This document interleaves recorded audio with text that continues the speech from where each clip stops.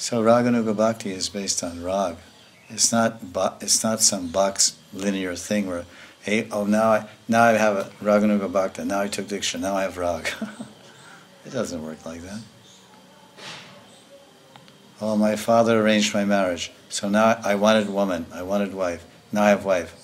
So you have wife, you have woman, but do you love the person? Maybe not. It's nice, good arrangement, but what about love? That's important also.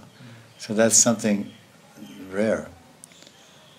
So it's not, although sometimes some people, some places, they may try to project that it depends on walls and formulas and different things, that it's not like that.